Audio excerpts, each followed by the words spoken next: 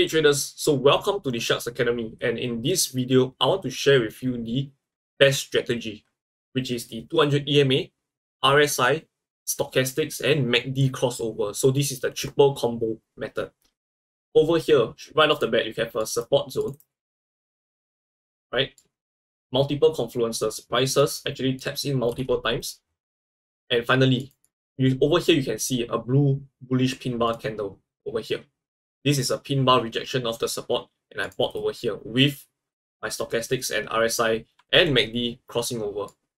Stop loss beneath this level and target for the highs over here. So this is a 1:3, right? So, well, moving forward, we actually do not use all of these indicators at all. Okay, so let me just remove all of them. So jokes aside, this is a demand zone, right? This is a demand zone, leaving behind a POI for us to work with. And now prices taps in, break structure. So this is the new range that we are working with, because once prices break structure, this move over here, this impulsive move, tells me that prices may have the intention to go higher. This becomes my pivot low. This becomes my liquidity high that we are eventually going to target for. And what did this happen? Right, prices broke structure, leaving behind a demand zone for us to work with. So now let's dive deeper into the 1 minute time frame to look for areas to buy from. So when prices starts to come back down into our POI, you understand that all of these are the engineering of liquidity. You can see retail support, trend line, and this gives us a clause for prices to move higher. Okay, taps into our refined area. So the truth is that you could be a buyer here with a buy limit order, but over at Sharks Academy, we do not do that.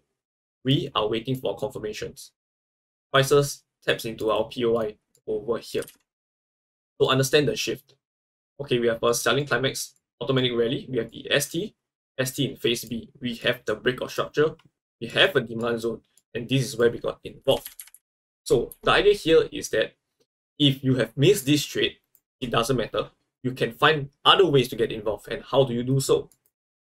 You can see over here, this is a supply zone that is valid because it broke structure. So prices may head down if it wants to from here, right?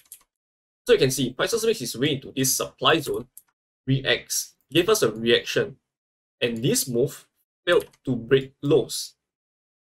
And what happens? It broke structure instead.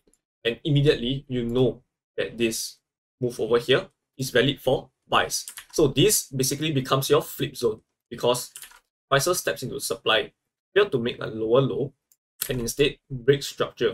This is the demand that caused this supply to fail. And that is why you could have been a buyer over here as well. So when we bought over here, our first target was at this high because we know that this is a retail support. We have lots of orders above this level, and that is why we have our first partials here. Then we have the next partials at our supply zone, and the last area of take profit will be at this area. All the way until this high, you can see over here. So this was a 1:16.5 trade, and this is a great run.